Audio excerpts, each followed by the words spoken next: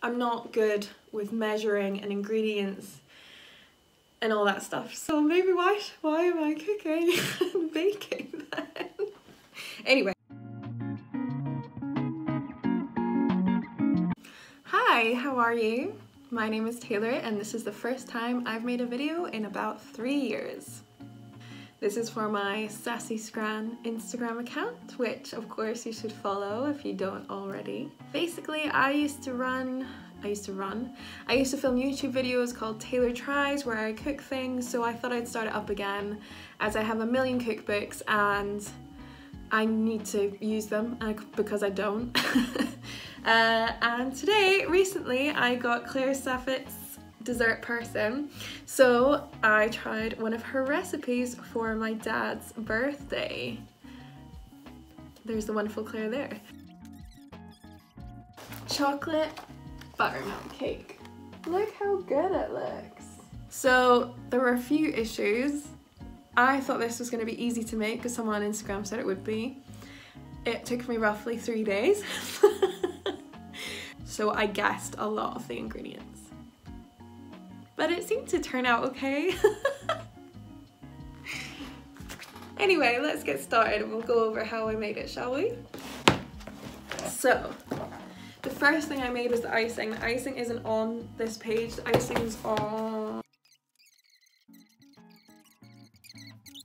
So I chose the classic cream cheese frosting, as you can see here. Now, basically, I got it wrong, so I thought I'd make it a night before, so I did. And the first ingredient says 2 sticks of unsalted butter, so I literally threw in 2 things of butter that I bought at the supermarket because that to me is 2 sticks of butter. Turns out 2 sticks of unsalted butter is actually 227 grams, which is only 1. So the first icing I made was essentially all butter with some icing and it looked a bit like chocolate soup. I remade the icing. So here goes. In a stand mixer. So this is problem 1 and we've not even started making yet. I don't have a stand mixer. I've got a handheld whisk, which is fine, but you need a paddle attachment. Again, I don't have that, so I thought we're just gonna whisk it, you know? What could go wrong? Beat the butter and cream cheese on medium-high, scraping down the sides of the bowl occasionally until the mixture is completely smooth. I don't think I did that. I think I just mixed it in with a spoon. Turn off the mixer and add the salt and all of the powdered sugar, which is what I did. Lovely mess. Beat the frosting on medium-high, scraping down the sides once or twice until the frosting is light, thick and very smooth, about 1 minute. Beat in the vanilla seeds. I used vanilla flavouring because I am too cheap to buy a vanilla pod. This frosting is now ready to use. Now you can see my frosting's got chocolate in it, so then she has a little chocolate section underneath. I hope this is all interesting to you because I'm nervous. My face is hot from making a video. Anyway, chocolate cream frosting. Add 6 ounces. What's an ounce? Who knows? No one knows. I could have googled it. I didn't. I guessed.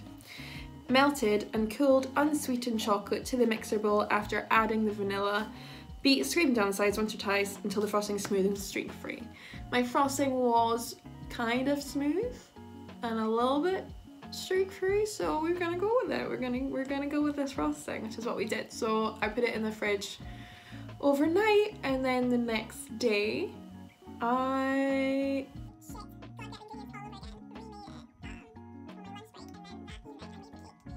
Anyway, it was too big for my friggin' boots. Back to this page. I just want to squeeze in the fact that I did exercise this day because I never exercise and I need everyone to know that occasionally I do. Anyway, back to regularly scheduled programming. I started the cakes at about 7 and I didn't stop baking till about 10. And that doesn't include putting the icing on.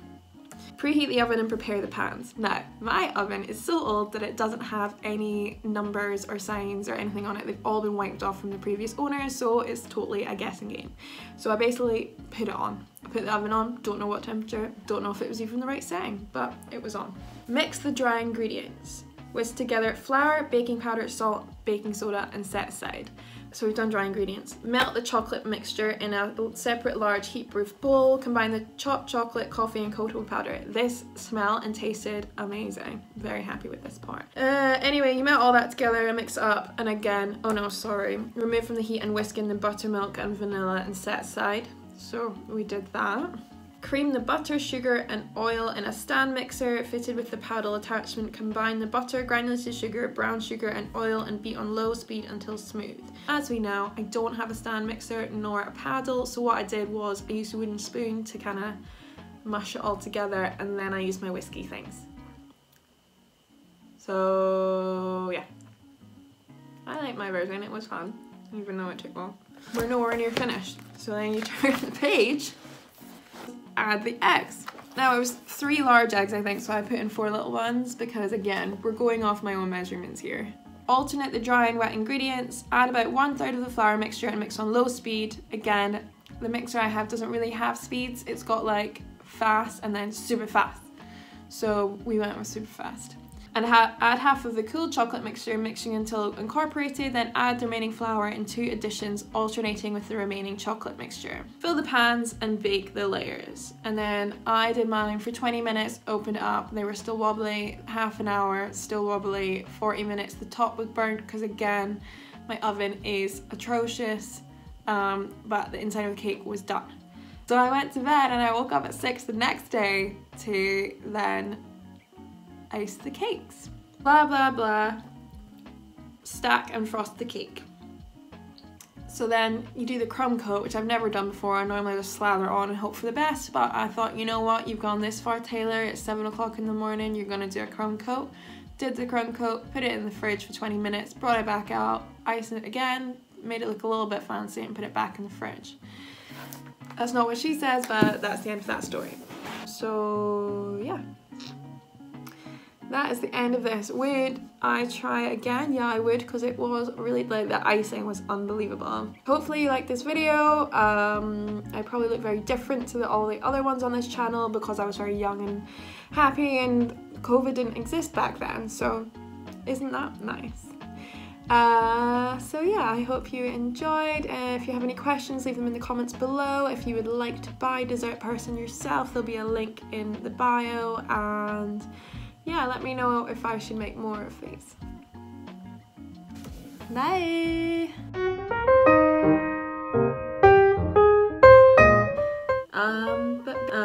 Why I'm diving into this is so boring. And tasty stuff. Speak, Taylor. Turn off the mixture. You can buy the book from Amazon below. Blah blah blah.